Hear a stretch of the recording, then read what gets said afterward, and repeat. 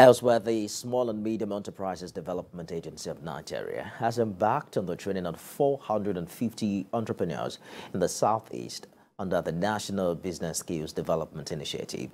SMEDAN'S Director-General Olawale Fasanya disclosed this during the opening ceremony of the training in Enugu. Babdele Ajayi has the story. The recent National MSME Survey 2020 revealed that Nigeria has between 39.6 million medium and small enterprises, employing 62.5 million persons at 80.2% labor force and contributing between 46.31% and 6.21% of the nation's nominal GDP. In an effort to get more MSMEs trained, SMEDAN developed National Business Development Initiative, a program designed to fill the capacity gap of youth in entrepreneurship. At this opening ceremony of the initiative training scheme in Enugu, which targets 90 indigenous entrepreneurs designed to engage them in productivity venture. The program, which is implemented in all the states and the FCT, is expected to train 3,300 Nigerian entrepreneurs.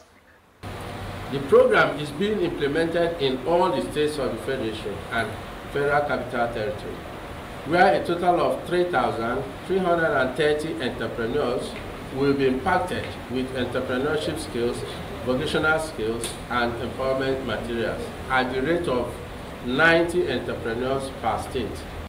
The initiative seeks to pursue drastic reduction in dependency and poverty. It will train young artisans and empower young out-of-school persons to be dependent.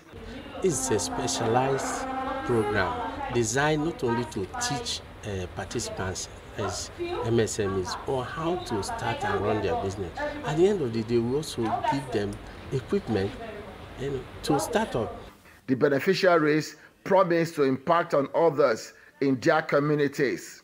Trying to make more create opportunities, because definitely I'm going to learn from here, and I'm willing to teach others as well. I believe that I will have other people under me that I will also train and impart the knowledge to them, so that to see if you can help to eradicate this poverty. At the end of the training, the expected outcome will be to improve their business management practice, improve service delivery by artisans, increase access to finance, equipment, and other business resources.